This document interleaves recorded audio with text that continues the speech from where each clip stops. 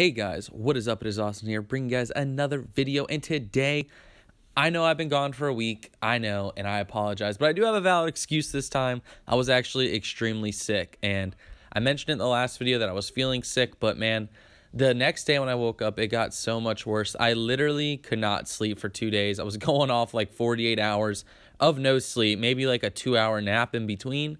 It was horrible. It was one of the worst sicknesses I've ever had in my life, but I'm finally over it, and I'm happy to be back and making videos. And of course, when I was sick, the craziest stuff in the community went down because, of course, when I'm feeling bad and can't make any videos, the community wants to go wild. So literally like 2 days into being sick, there was the Ninja and Pokimane drama, which, you know, we always love.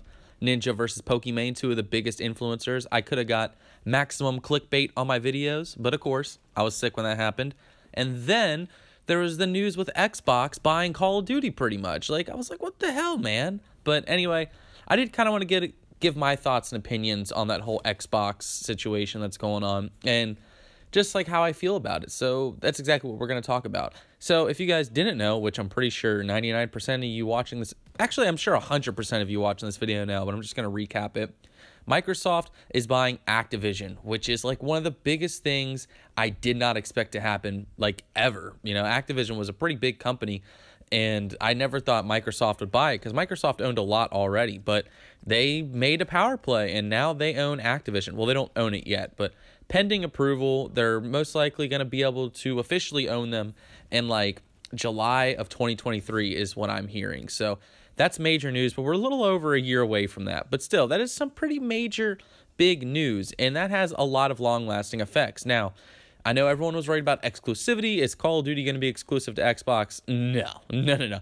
They would lose so much money if they did that, and Microsoft, or Phil Spencer has actually already come out and said, no, we're not making Call of Duty exclusive, but there will be exclusivity something. But like, they own so much now. They own WoW, they own Call of Duty, like they own Overwatch. You know, Microsoft made such a power play with this, and obviously this is going to affect Call of Duty in plenty of ways. So the major consensus right now are two things. That one, Bobby Kotick's going to leave once the deal goes through.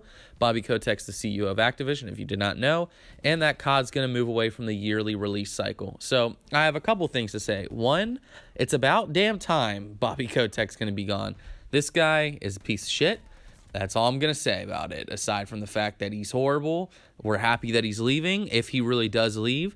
And all the terrible allegations that came out about the people at Activision, that happened under his watch. So, you know, just some food for thought on Bobby Kotick. But aside from that, back to the gaming stuff. If COD moves away from the yearly release cycle, will it help the game? Now, everyone is unanimously like, of course, obviously, this is going to make the game so much better because the games aren't finished on launch. Now, I agree to an extent, right? One of the major things about Vanguard, why I think a lot of it wasn't play tested, was because they laid off a lot of QA testers.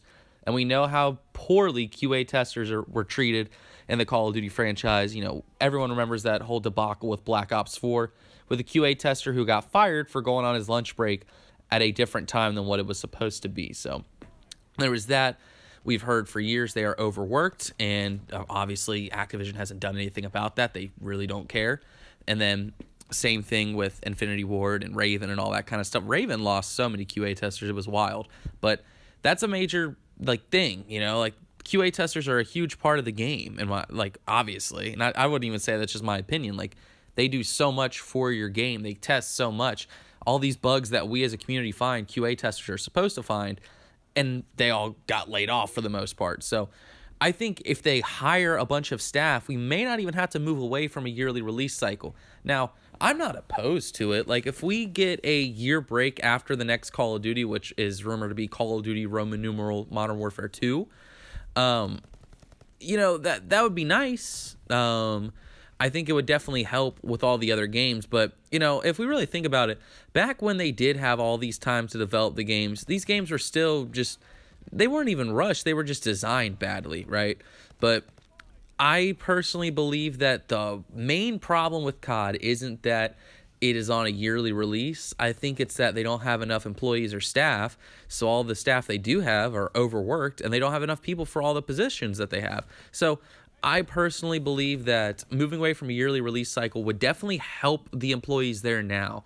I also think if they hired more employees, it would help the employees there now. You know, like making a massive AAA video game like COD takes a lot of work, a lot of time. So to think that you could just do it with a handful of QA testers, it's just mind-blowing. And that's why Vanguard is the way that it is. But, you know, those are just my thoughts on it. Like, obviously, I don't know, man. Like, I think it would help if we moved away from the yearly release. But at the same time, like, we saw what some of the COD games were like when they had all that time. I just think maybe if they got more staff, it would make their job a lot easier. But honestly, I don't design these games. I don't know anything about game design. I don't make video games, so I couldn't be I couldn't be the one to tell you, right?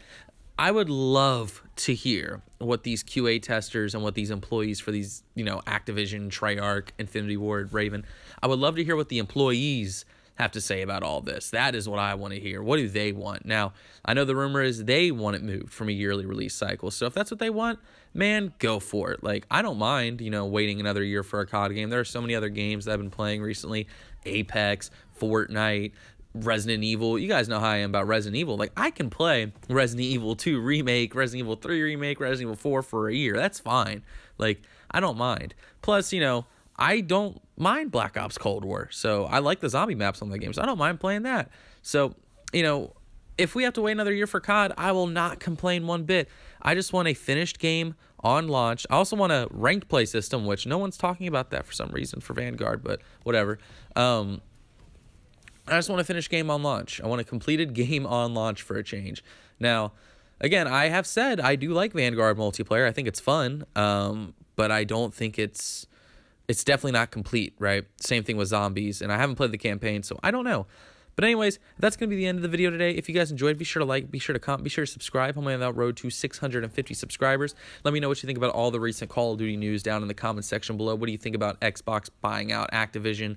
What do you think about Xbox owning Call of Duty? Like, I think that's some major news right there. But sorry again for my break. I already have gameplay lined up for my next video, so don't think this is going to be me dropping a video then leaving for another week. But I have more gameplay that I just got today, so we're definitely having some more videos in the near future. But anyways, like I said, like, comment, and subscribe, and I will see you guys next time. This is Austin, and I am out. Peace, guys.